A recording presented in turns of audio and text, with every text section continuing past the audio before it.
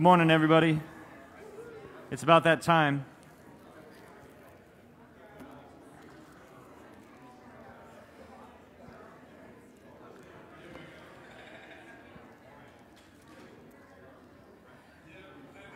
This morning, my brother handed me this pack of Polaroid pictures from my wedding day, which is like 20 years ago next month, which was a good reminder that my anniversary is coming up.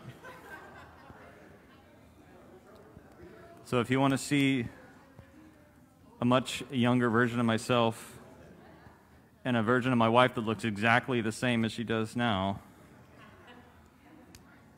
I'll show those to you later on. So last Sunday, I left from here and I went down to Roseville to pick up donuts because it was Alex's 5th birthday on Monday and he really wanted donuts. So as I was leaving here, I remembered that there's a guy that's been, we've been texting back and forth, and he lives in Auburn, and he was wanting to get together with me. So I thought, hey man, I'm driving through Auburn in a few minutes. You want to get lunch? So we went and got lunch, and I, told him, look, I'm driving down to get Krispy Kreme donuts, and then I'm gonna do a little shopping in Sam's Club because we need groceries. So that's all I'm doing. If you want to ride along with me, he's like, yeah, sure. I'm not doing anything else. So we went down and got donuts, and then we walked through Sam's Club, and this is not an advertisement for Sam's Club, okay? But they've got an app, and it's like, when you do the self-checkout thing at the end of the grocery store, it's in the app. So as you're walking around and you pick something up off the shelf, you just scan the barcode, put it in your cart, and when you're all done, they've got your card information, you just say slide to pay, and you're done, and you can just walk out. Yeah, it's cool.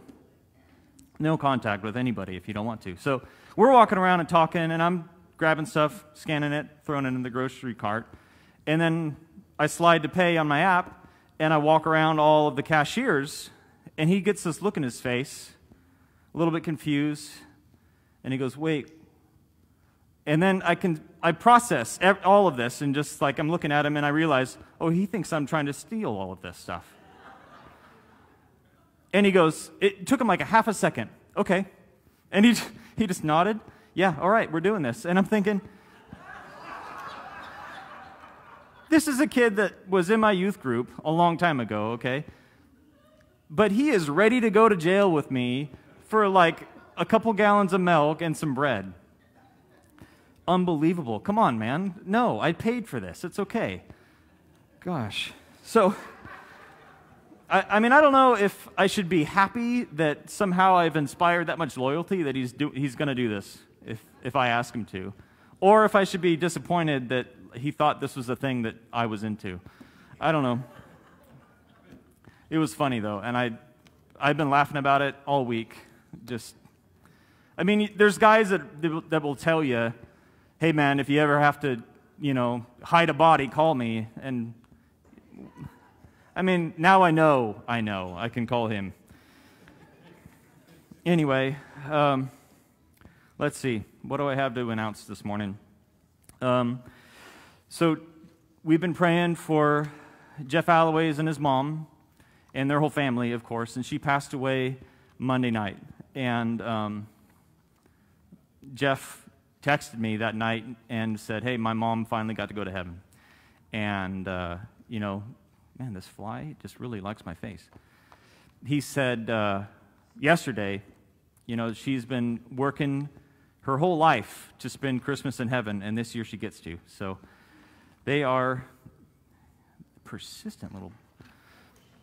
They are celebrating that. They're relieved. She's in complete bliss. So the other thing that's going on with Jeff and Lori is, you guys have probably heard by now because I've heard people talking about it already, is that they have COVID.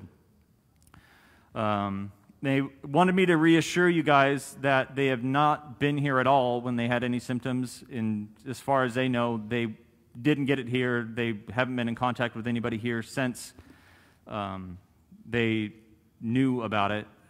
I think they said that Jeff first started having symptoms on Saturday, and then Lori later on,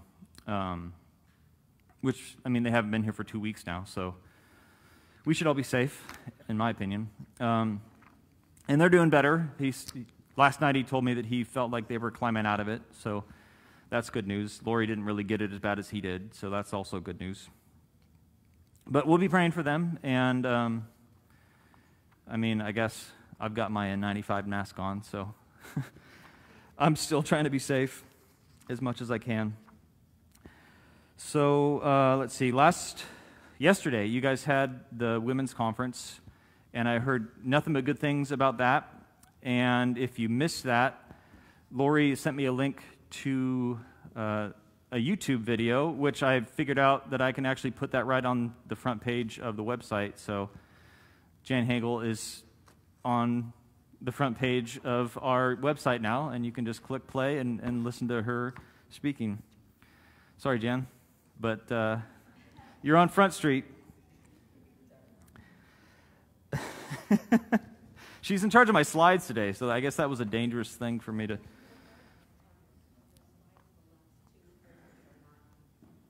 The last 2 slides didn't show up? Like the last 2... Okay, that's all right. Everyone has their Bible today, right? You're going to need your Bible, because the slides, the last couple ones don't. There's some on the back table. So yeah, that was yesterday, and you can watch that on the website if you so choose. We have flyers in the back for the Christmas baskets. They look exactly like the Thanksgiving basket flyers because they are the same Thanksgiving basket flyers. Why print 2? Because they work. So those on the back, if you're putting together a Christmas basket, grab one of those that give you an idea of what to put in those baskets. And we still have, I think, 5 kids' names for the Acres of Hope child sponsorship thing that we're doing for Christmas. So there's still 5 more names you can grab from the back table. Christmas Gifts of Love, that's what that is. And what else is going on? Christmas Eve service is going to be at 3 p.m. That's on Friday. Christmas is on Saturday, and then church is not going to be here. We're not going to do church on Sunday. Hopefully we say that enough times that people won't show up here on Sunday morning on the day after Christmas, because we won't be here. We have still our men's group is still meeting. I know that you guys are you're going to take a break, I think, at some point in December. Yeah.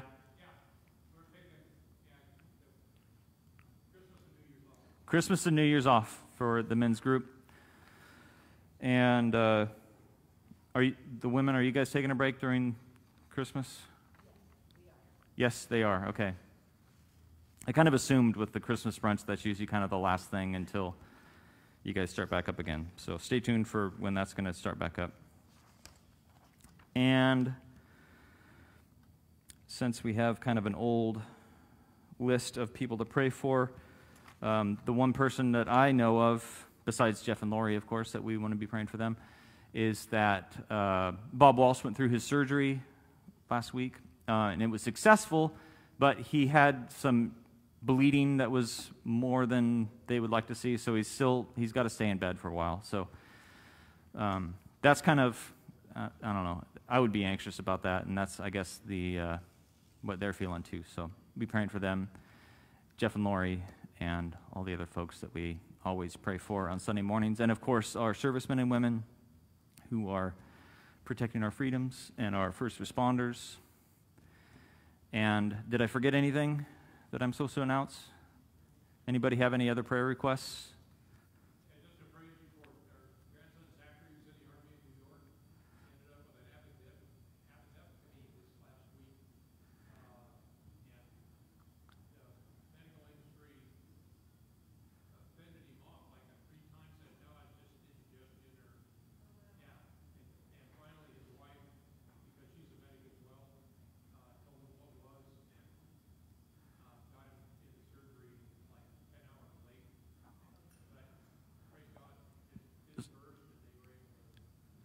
And he's doing well now? Good.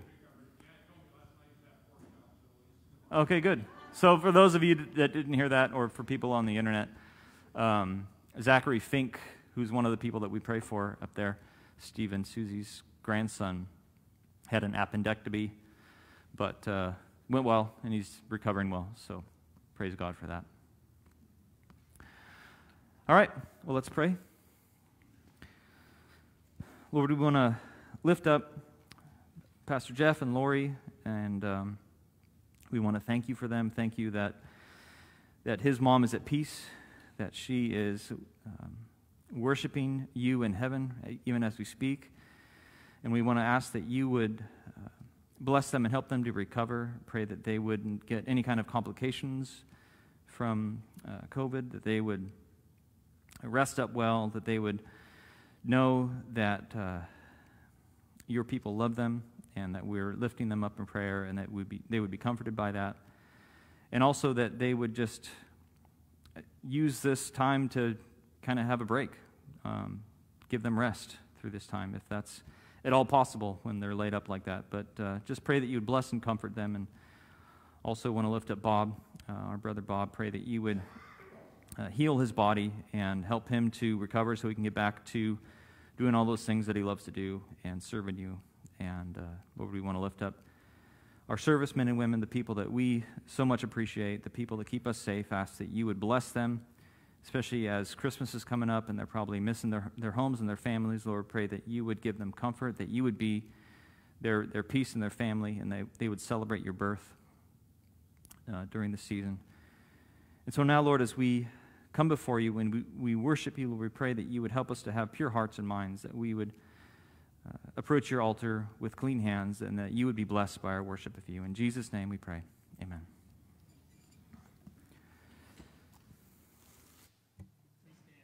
Oh, sorry. Not used to being in charge.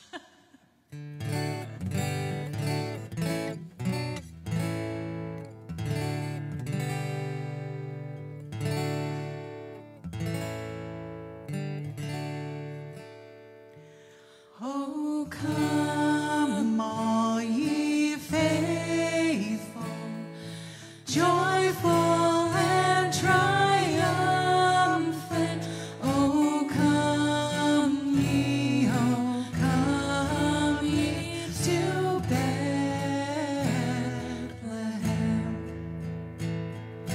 Come and behold him, born the King of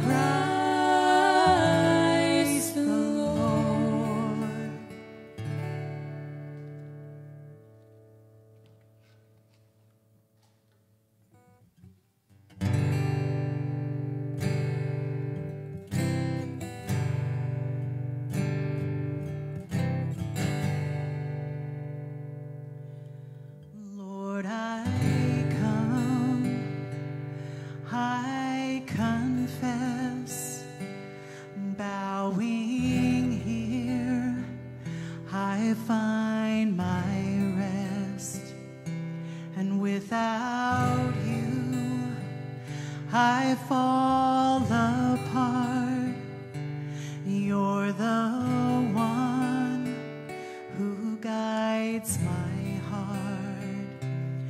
Lord, I need you. Oh, I need you. Every hour I need you. My one defense, my righteousness. Oh God, how I need you. Where sin runs deep, your grace is more. Where grace is found is where you are. And where you are, Lord, I am free. Holiness is Christ in me. And where you are, Lord, I am free. Holiness is Christ in me. Lord, I need you. Oh, I need you. Every hour I need you. My one defense, my righteousness. Oh God, how I need you. So teach my song to rise to you. When temptation comes my way, and when I cannot stand, I'll fall on you. Jesus, you're my hope and stay. And when I cannot stand, I'll fall on you. Jesus, you're my hope and stay. Lord, I need you. Oh, I need you. Every hour I need you. My one defense, my righteousness. Oh God, how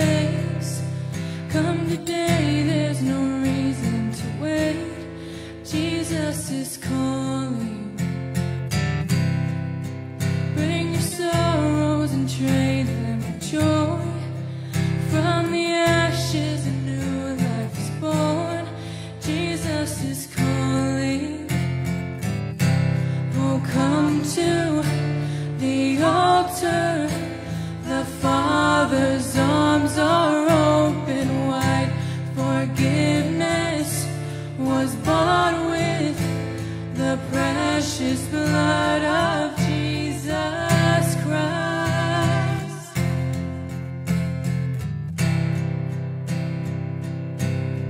Oh, what a Savior!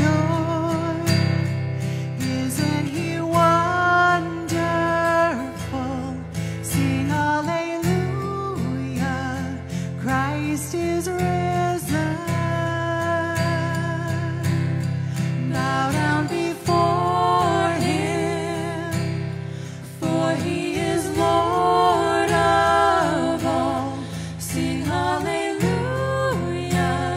Christ is risen.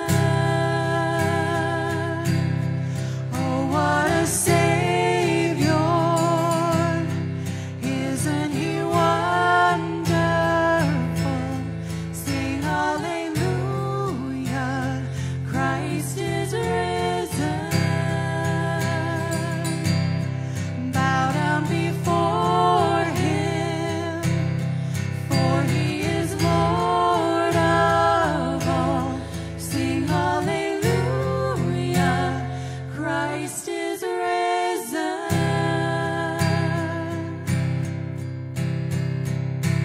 Oh, come to the altar. The Father's arms are open wide. Forgiveness was bought with the precious blood of Jesus Christ.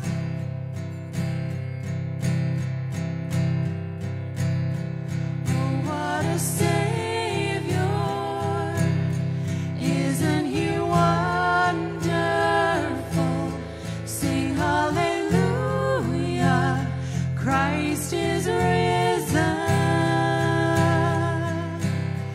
Bow down before Him, for He is Lord of all. Sing hallelujah, Christ is risen. Bow down before Him, for He is Lord of all. Sing hallelujah,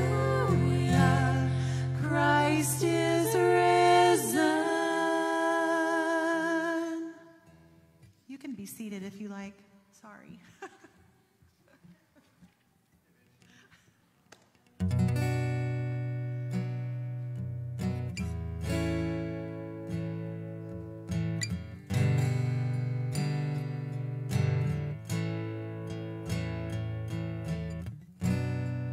Savior, I come, quiet my soul. Remember redemption's hill, where your blood was spilled for my ransom. Everything I once held dear, I count it all as loss. Lead me to the cross where your love poured out.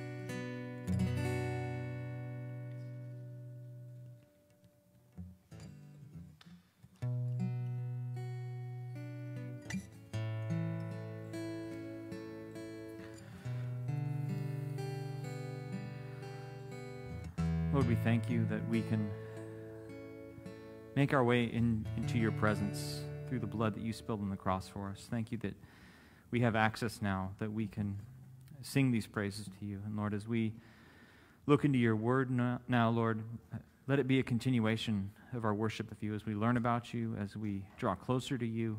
Lord, help us to become more like you as we apply your word to our lives. In Jesus' name, amen. All right, well, this is going to be our second look into the life of Peter. Last week, we began by studying the calling of Peter as Jesus called him to be his disciple. And he started out as Simon, just a simple fisherman. And he met Jesus, and Jesus said, I'm going to make you into a fisher of men. And then, of course, he changed his name from Simon to Peter. Peter meant rock. I guess it still means rock in English. And, Jesus kind of began the process of changing him from Simon into the rock that he would eventually make the foundation stone of his church. But Peter's response to Jesus' call was gradual. He didn't jump right in wholeheartedly with following Jesus the first time that he met him, which was okay. And I think that that's kind of the story that a lot of us have of we responded to the call eventually of Jesus, but it didn't happen immediately for us. It took us some time to take on board and process the things that Jesus was telling us, the things that we were learning about him. But like Peter, when Peter finally had that moment where he realized, wait, this is for real, Jesus is the Savior, and I need to give my life to him, it says he left all and he followed him. So that was part one, and this morning, I guess we're kind of going to do part one of Peter's discipleship as he learns to become this man, Peter, that Jesus is making him into. I don't know how many parts there's going to be to this part of Peter's discipleship. So we're in part one of the discipleship of Peter. There's going to be at least one more part. I don't know. We'll see how long we can stretch that out, I guess. There's a lot of different episodes of Peter's life that I've kind of been interested in exploring, but I don't know if we'll hit all of them. So this morning, as we begin to look at his discipleship, we're going to zoom out a little bit, and we're going to look at more at least we're going to begin with more of like the general discipleship that Jesus put all of the disciples through. Because, we know a lot about the individual interactions that Peter had with Jesus because Peter was a part of writing at least the book of Mark. At least that's what people think. So we have a lot more of his individual accounts, but if we kind of only looked at those and we didn't look at the general sort of discipleship that they all had, then we're going to miss a big part of what Peter went through in his life. So we're going to zoom out and look at how Jesus discipled all of his trainees. And then at the end, my hope is that we're going to look back at sort of how Peter responded to that. So that's the plan. I kind of looked through the Gospels a lot this week and identified 3 methods that Jesus used in the discipleship of the disciples. First of all, he let the disciples watch him work as he ministered to the crowds. They were there for that. And then he also gave the disciples a lot of personal one-on-one time, private, quiet, away from the crowds. And then he gave them a role. He made them a part of what he was doing. So those are the 3 aspects of Jesus' discipleship that we're going to look at this morning. So first of all, he let them watch him work. And I did something this week. Like I said, I looked through the Gospels, all of them, to identify these things. And one thing that I have never done before, but I did a lot this week, was I looked at where Jesus first called the disciples. And we kind of examined that last week with Peter especially. And then I looked at what happened directly after Jesus called his disciples. The first kind of things that they experienced as they were following Jesus around. And we have a lot of Bible verses to read this morning. In fact, we're going to go through the Gospels a lot. But they experienced a lot of wild stuff right off the bat as they followed Jesus around. So as you read these things, try to put yourself in their shoes, I guess, as, kind of a wet behind the ears, didn't really know necessarily what was going on with Jesus. Maybe they were still questioning what they were doing with Jesus. And just think about what it would be like to be there with Jesus as they experience these things. So, first of all, we're going to look at the book of Mark, starting in verse 21. It says, "And they went into Capernaum, and immediately on the Sabbath he entered the synagogue and was teaching. And they were astonished at his teachings, for he taught them as one who had authority, and not as the scribes. And immediately there was in their synagogue a man with an unclean spirit, and he cried out, What have you to do with us, Jesus of Nazareth? Have you come to destroy us? I know who you are, the Holy One of God. But Jesus rebuked him, saying, Be silent and come out of him. And the unclean spirit convulsed him, and crying out with a loud voice, came out of him." And then look over at the book of Luke, chapter 5. It says, "On one of those days, as he was teaching, Pharisees and teachers of the law were sitting there, who had come from every village of Galilee and Judea and from Jerusalem, and the power of the Lord was with him to heal. And behold, some men were bringing on a bed a man who was paralyzed. And they were seeking to bring him in and lay him before Jesus. But finding no way to bring him in because of the crowd, they went up on the roof and let him down with his bed through the tiles into the midst before Jesus. And when he saw their faith, he said, Man, your sins are forgiven you. And the scribes and the Pharisees began to question him, saying, Who is this who speaks blasphemies? Who can forgive sins but God alone? When Jesus perceived their thoughts, he answered them, Why do you question in your hearts? Which is easier to say, Your sins are forgiven you, or to say, Rise and walk? But that you may know that the Son of Man has authority on earth to forgive sins, he said to the man who was paralyzed, I say to you, rise, pick up your bed, and go home. And immediately he rose up before them and picked up his bed.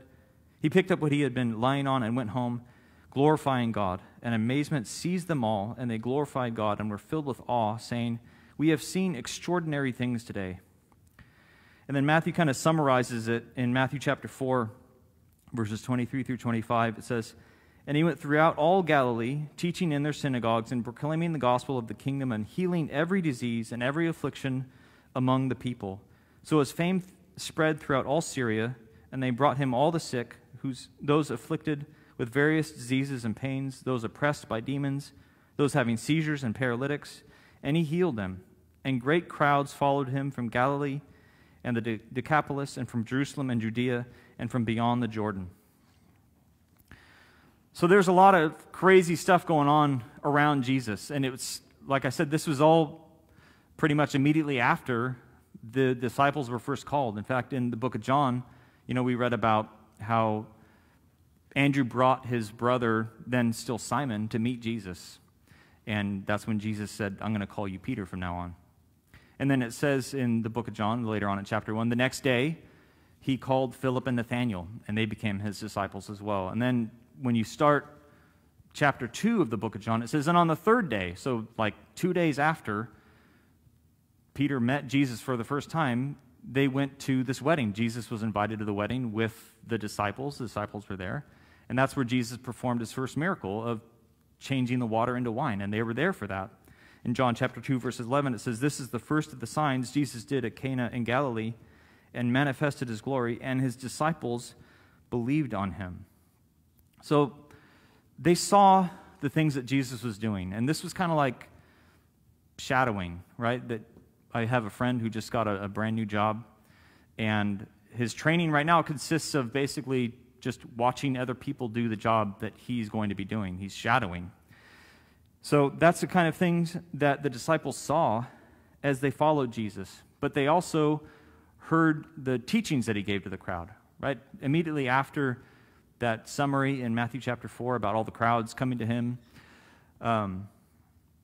Jesus launched into the Sermon on the Mount, Matthew chapter 5, all of it, Matthew chapter 6, all of it, all of Matthew chapter 7, a long sort of manifesto of all the things that Jesus was going to teach, what he expected out of people. The disciples sat there and listened to all of that. They heard all of that. They processed all of that. And of course, all the parables that Jesus taught. You know, there was times where Jesus is walking along, there's huge crowds following him, and he turns around and he tells them the parable of the sower. Or he turns around and he tells them the parable of the farmer who enemy came in and sowed weeds in his field, and then he just turned around and kept going. And the disciples were present for all of that because Jesus wanted them not only to hear his teaching and learn the things that he was teaching everybody, but also so that they could see how it was done. They were,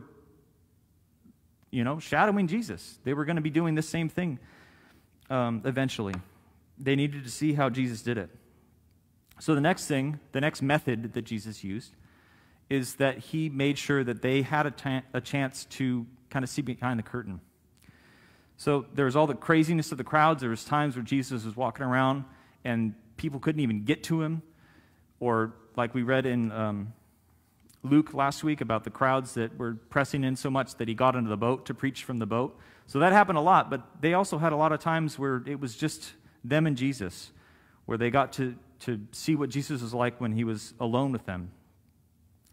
Or when, they got to ask him questions. So we talked about the parables, how they would just spout this stuff, parable that, you read through the parables, sometimes they don't make a lot of sense unless you really stop and you seek the truth about what's going on there.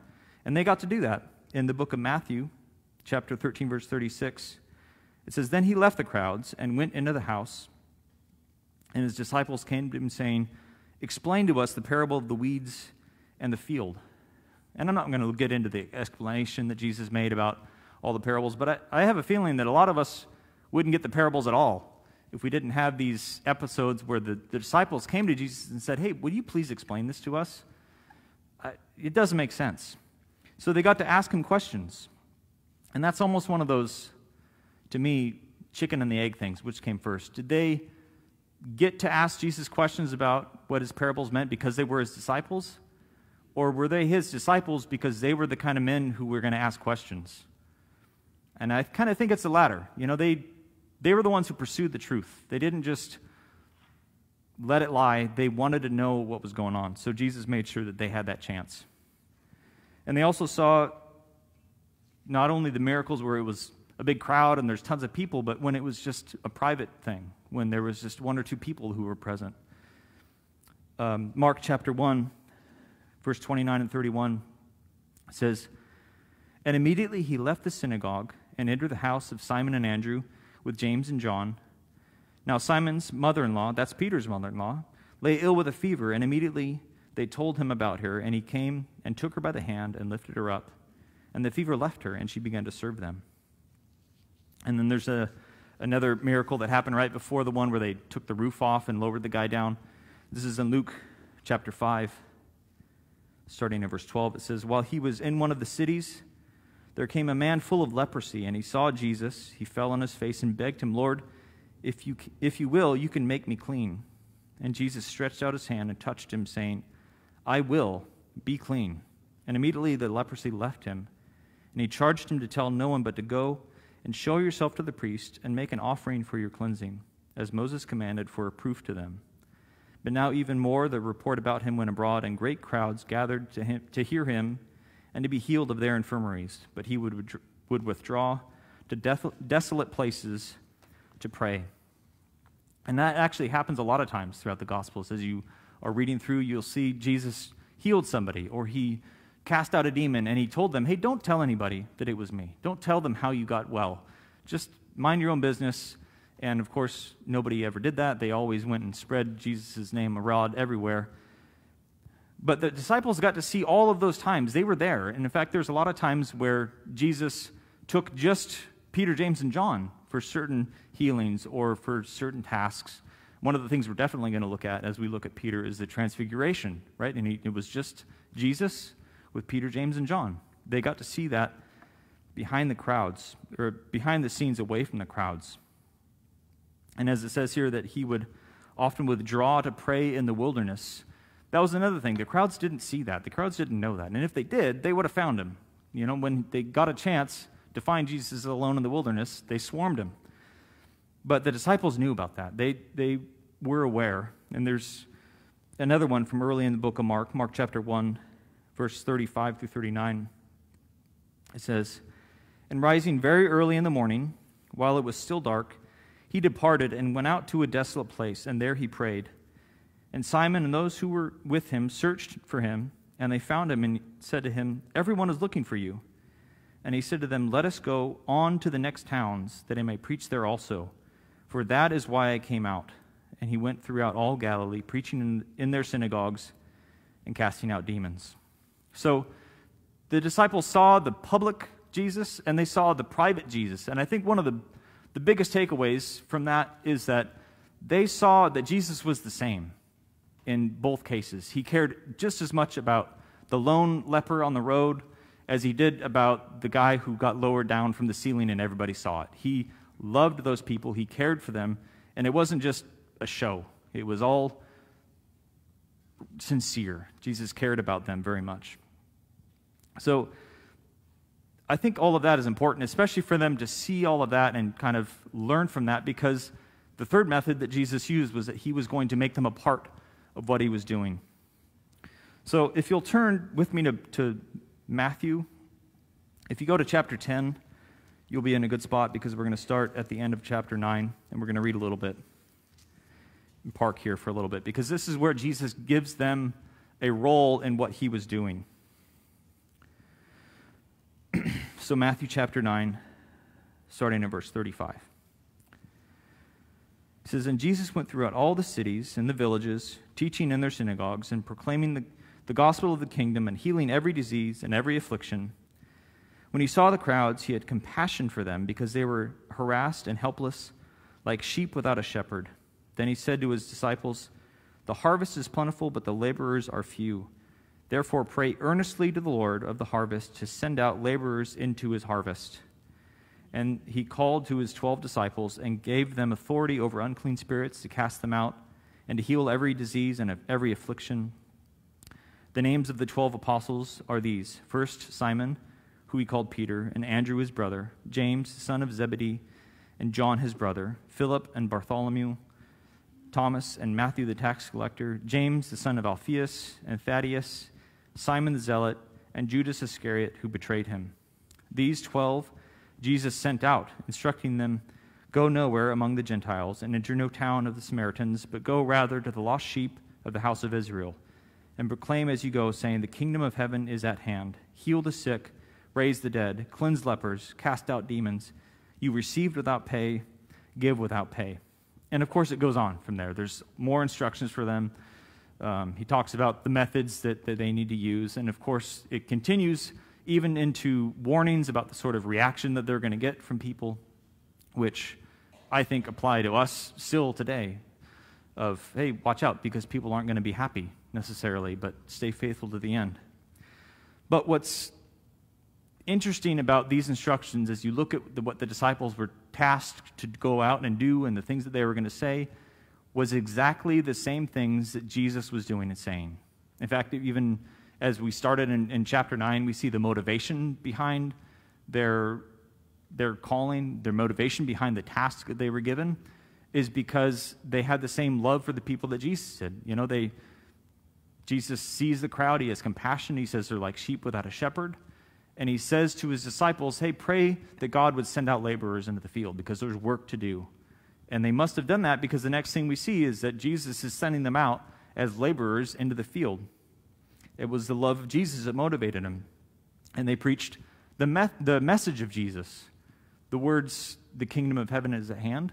Those are the same things that Jesus said when he first began his ministry in the book of Matthew. And of course, they did the same work as Jesus. We talked about, or we read his instructions there: heal the sick, raise the dead, cleanse lepers, and cast out demons. That's what Jesus was doing. So everything they did was in imitation of what they saw Jesus doing. And of course, I mean, in my opinion, at least, hands-on is the best way to learn. I don't really learn anything until I have to do it. I can read about it, I can watch YouTube videos, but until I start doing it, it doesn't make any sense to me. It's a hands-on process. So Jesus didn't want them just to understand all of these things in theory. He wanted them to understand it in practice. Here's hands-on. You have a role now in everything that Jesus was doing.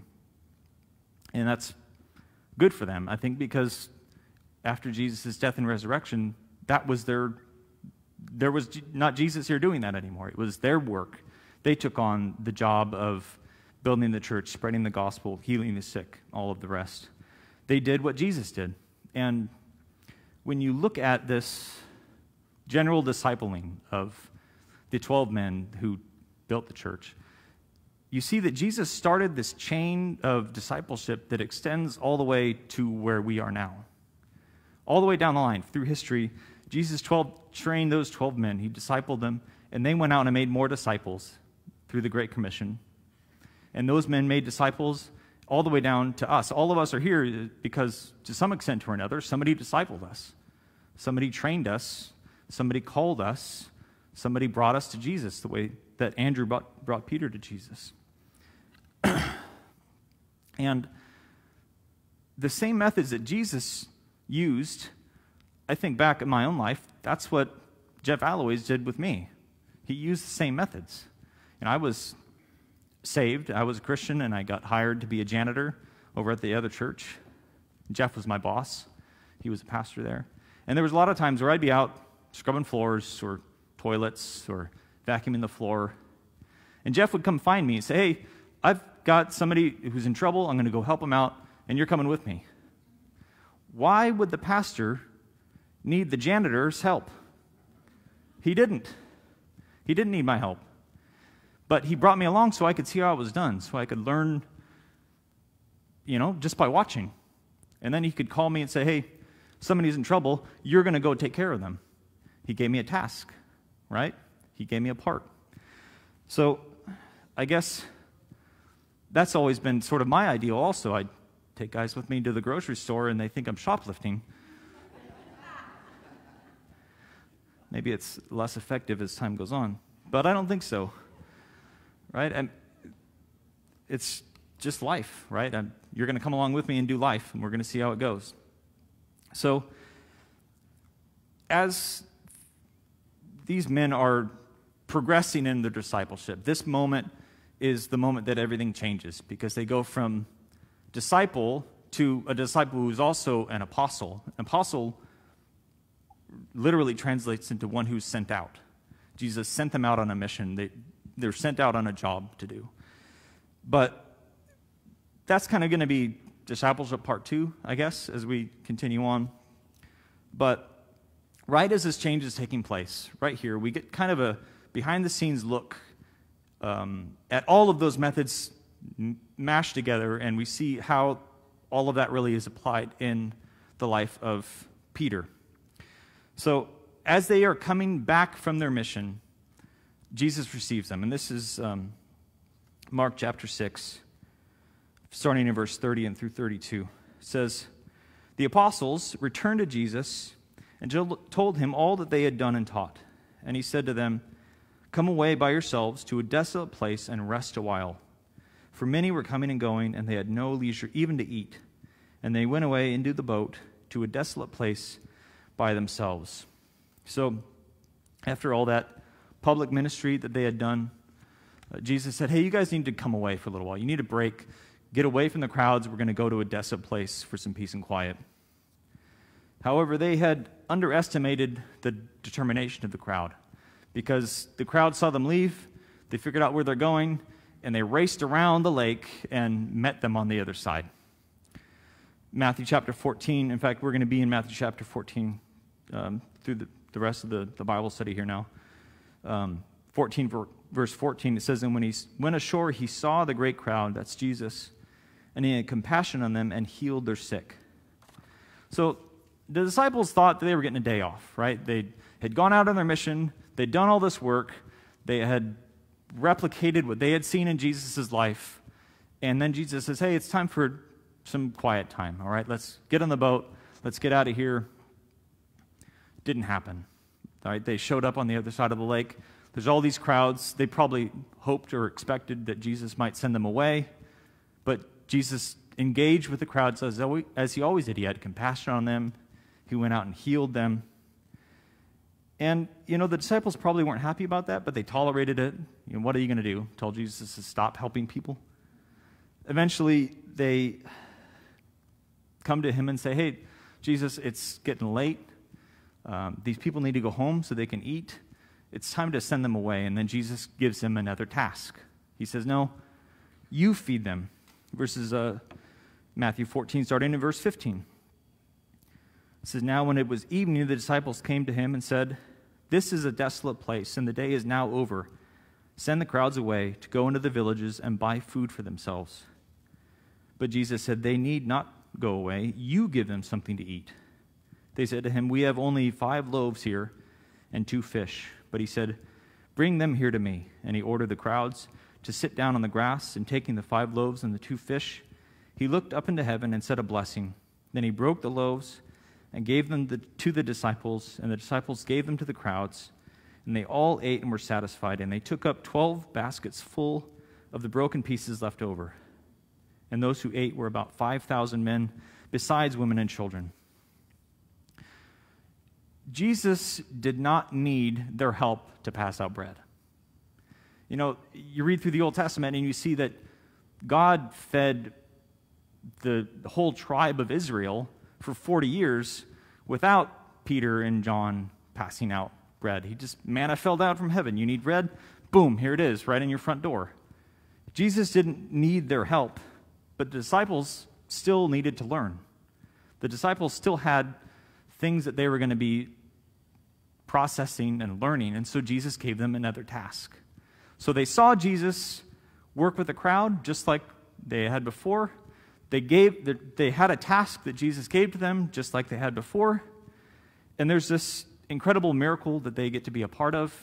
In fact, when we looked at the I am statements of Jesus through the book of John, the crowd was so blown away by this miracle that they tried to crown Jesus king right here as like, hey, you can give us free bread?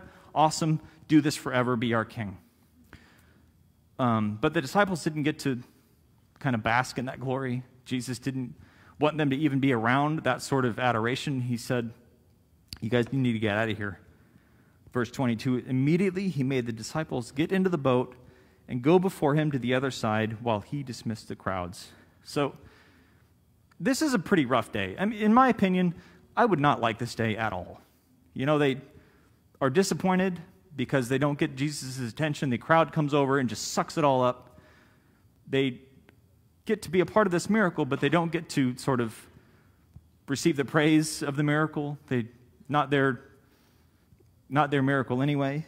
And then instead of getting a chance even to rest when all that's over, hey, you need to go get in a boat and row, which is not easy, right?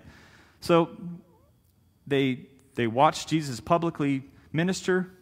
They had their task that he gave them, and then rather than any kind of quiet time with Jesus, they get to go row in a boat.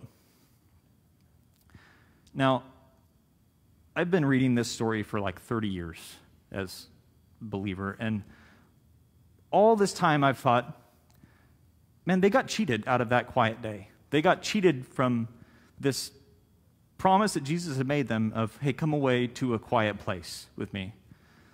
But you know what? I never realized before that Jesus delivered. They got their quiet time on a boat. You know where it's really hard for the crowds to bother you? In a lake. They can't get to you out there. And if you've got stuff that mentally you're stressed out, or you've had a long day and you just need to process it all, hey, monotonous, difficult physical labor is a pretty good way to process all that. And so they got their quiet time, just not in a way that they thought they were going to. And the other thing about it is they're there in the lake, and we're going to read in a second, they had Jesus' undivided attention. Check this out, chapter 14, verse 23. It says, and after he dismissed the crowds, he went up onto the mountain by himself to pray. When evening came, he was there alone. But the boat by this time was a long way off from the land, beaten by the waves, for the wind was against them. And in the fourth watch of the night, he came to them walking on the sea. But when the disciples saw him walking on the sea, they were terrified and said, "It is a ghost," and they cried out in fear. So Jesus sent the crowds away, and then he went up on the mountain to pray by himself. Who do you think he was praying for? He was praying for his disciples as they were trying to learn to apply all of the lessons that he'd been training them.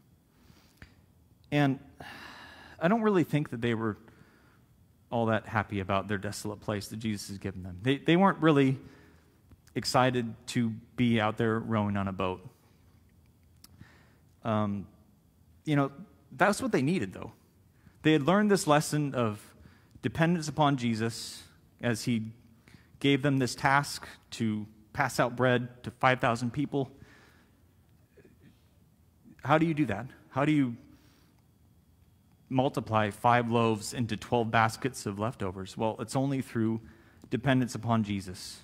And now they're in this boat for hours upon hours, rowing and rowing and rowing. It's dark. Jesus isn't here with us.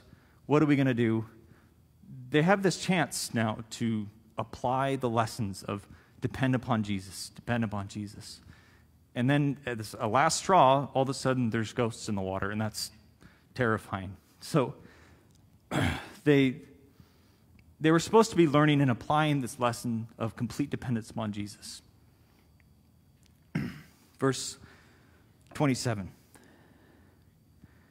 But immediately Jesus spoke to them, saying, "Take heart, it is I. Do not be afraid." And Peter answered him, "Lord, if it is you, command me to come to you on the water." He said, "Come." So Peter got out of the boat and walked on the water and came to Jesus. So here at last we get to focus in on Peter. And I think a lot of times we sort of miss this moment of Peter's life because we always get to the part where he sank in the water and we think about how he failed. And we're going to look at that. But when Jesus showed up walking on the water and the disciples were terrified, Jesus said, "Hey, do not be afraid." Peter's the only one who listened to that. Peter's the only one who took heart and said, "Okay, well, if it's you, then let me be like you. Let me do the things that you're doing." And so he said, "Okay, come out, Peter," and Peter walked on the water. Not only does this demonstrate that he actually listened, don't be afraid, he had courage, he had faith, but it also shows that Peter he understood the assignment. He was figuring out that discipleship means I'm going to become like Jesus. I'm going to do the things that Jesus did. And the way that I'm going to do that is through dependence upon him. He understood what was going on. He understood what he was supposed to be doing. But of course, we know that Peter was still in the process. He wasn't perfect. Verse 30. But when he saw the wind, he was afraid, and beginning to sink, he cried out, "Lord, save me." Jesus immediately reached out his hand and took hold of him, saying, "O you of little faith, why did you doubt?" And when they got into the boat, the wind ceased, and those in the boat worshipped him, saying, "Truly, you are the Son of God."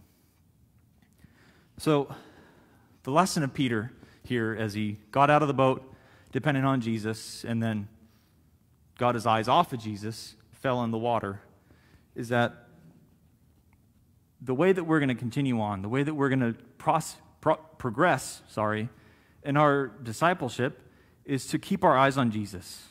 And that means look to him and depend upon him. And that's been the lesson all the way through their discipleship. How did they pass out those 5,000 meals? Through depending upon Jesus. How did they fulfill this task that he gave them, as going around and preaching and raising the dead, healing the sick? Well, depending upon Jesus. How did he get out of the boat? By depending upon Jesus. And that's what we mean when we say, keep your eyes on him. Don't take your eyes off of him, because that's the way that we're going to learn. That's the way that we're going to keep discipling. And that's the way that we're going to make more disciples, as he has told us to. So it's all about Jesus. So now we're going to take communion together. Hopefully you guys grabbed your little cups and crackers.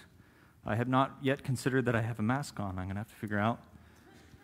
It's multi-layered here, but communion itself is a physical demonstration that we depend upon Jesus, right? This is our only salvation, is our connection to Jesus' death. It's not something that we could manufacture on our own. It's not some way that we can, meet Jesus halfway with our salvation. He did it all. So we take the bread that represents his body broken for us. We drink the juice that represents his blood poured out. And that's our only salvation. That's the only way that we could go to heaven. So let's tear into these things and take communion together.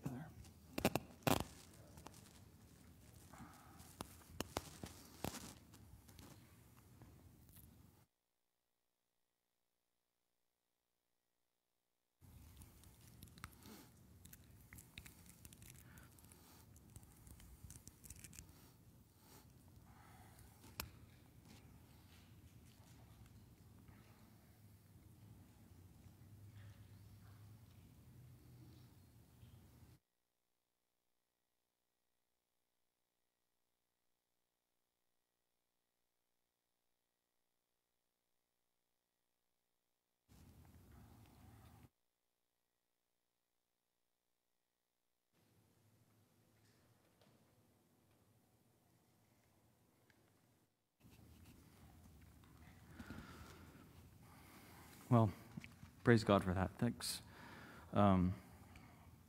Let us pray, and then we're going to sing one more song.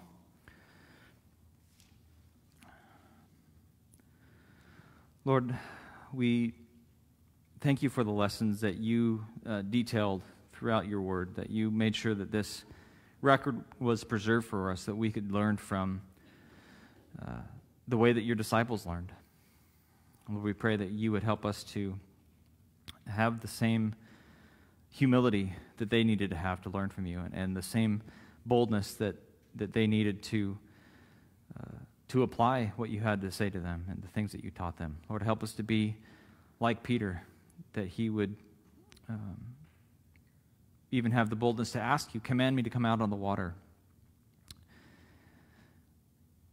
And Lord, when we lose sight of you, when we take our eyes off of you and get them on the wind and the waves, Lord, we pray that you would help us to remember to call out, because you always answer. You always lift us up, and you always put us back on dry ground so that we can go forward again. Lord, we want to be more and more like you every day. Lord, make us into your people. Make us into your representatives here on earth, and be glorified through all that we say and do. In Jesus' name, amen. All right, let's stand for one last song.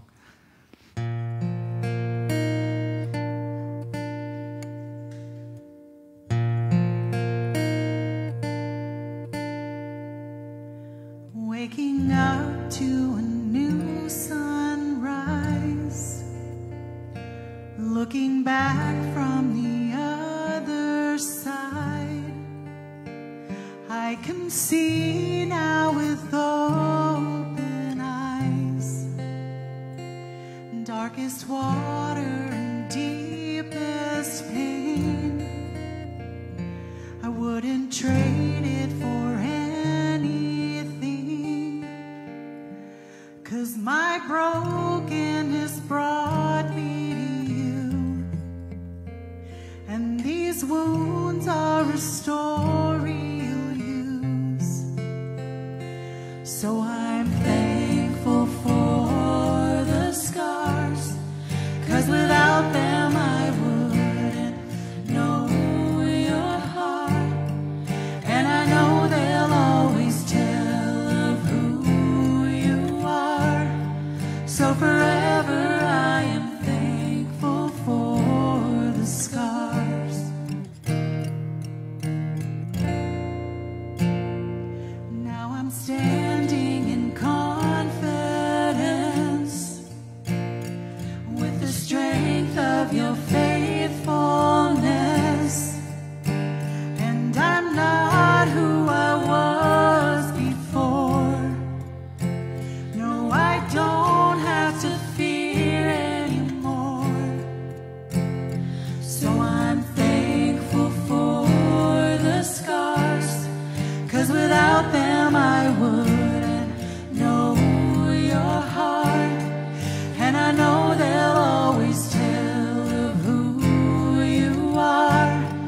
So forever I am thankful for the scars.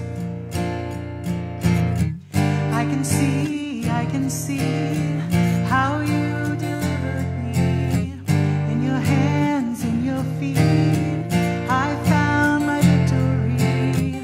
I can see how you delivered me. In your hands, in your feet, I found my victory. So I'm thankful for your scars, 'cause without them I wouldn't know your heart. And with my life I'll tell of who you are. So forever I am thankful. I'm thankful for the scars, 'cause without them I wouldn't know your heart. And I know they'll always tell of who you are. So forever I am thankful for the scars. I'm thankful for the scars.